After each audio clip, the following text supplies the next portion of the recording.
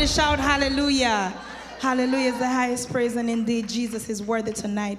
Glory to God. Real quickly, turn your Bibles with me to the book of St. Matthew, chapter 27, and I'll just read from verse 62. Bless the Lord. Now the next day that followed, the day of the preparation, the chief priests and scribes came together unto Pilate, saying, Sir, we remember that that deceiver said, while he was yet alive, after 3 days I will rise again. Command therefore that the sepulchre be made sure until the 3rd day, lest his disciples come by night and steal him away, and say unto the people, he is risen from the dead.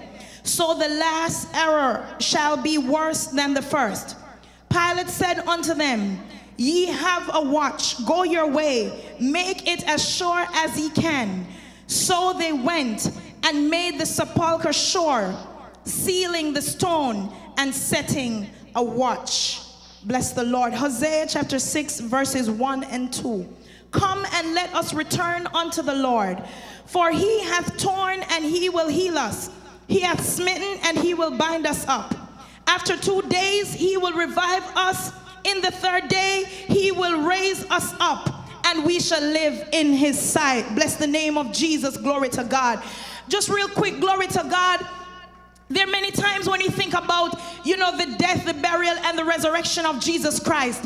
And it is very typical for us to focus on the day that Jesus Christ died and the day that he rose from the dead. But how many of us know that there was a day in between, bless the name of Jesus, that was the 2nd day, glory to God. And on that 2nd day, after Jesus Christ died, there were many things that different people did. The women, they prepared spices and ointments to anoint the body of Jesus.